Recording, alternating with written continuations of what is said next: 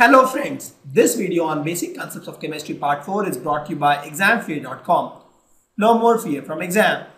Before watching this video, please make sure that you have watched part 1 to part 3. Now we'll take some properties of matter. So we'll talk about physical and chemical properties. Physical properties are those properties which can be measured or observed without changing the identity of a matter. For example, I have a matter, I have a ball. Just by looking at this, I can tell the color.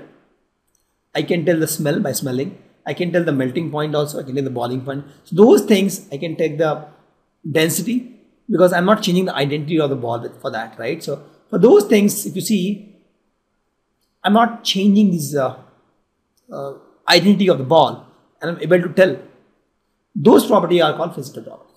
Correct? So tell a physical property of a matter, you don't need to change the identity of the substance. But to measure the chemical property, you have to go. You have to go through a chemical reaction.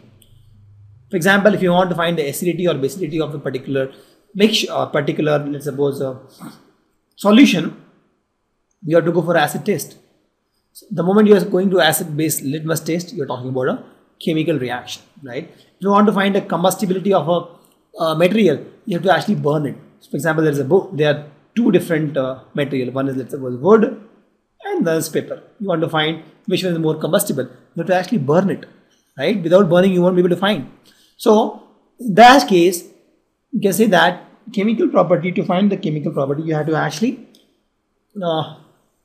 the particular object or matter has to go through a chemical change.